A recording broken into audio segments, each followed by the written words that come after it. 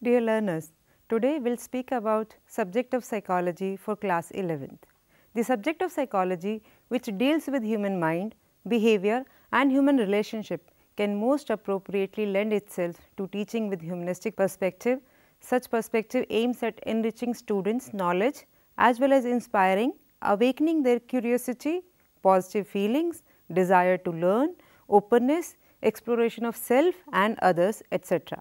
Such an approach is also conducive to their personal development as well as inculcation of positive attitude and love for the subjects and learning.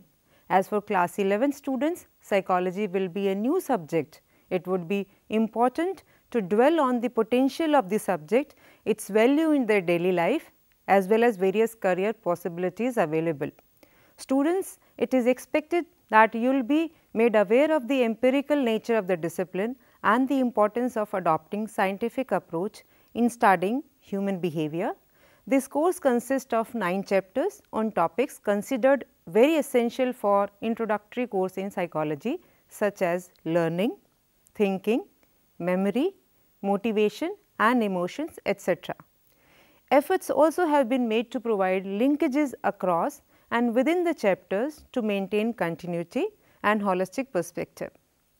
Meaningful contexts have been provided to relate the subject matter with day-to-day life, which will help you to learn as well as deal with other people in your life.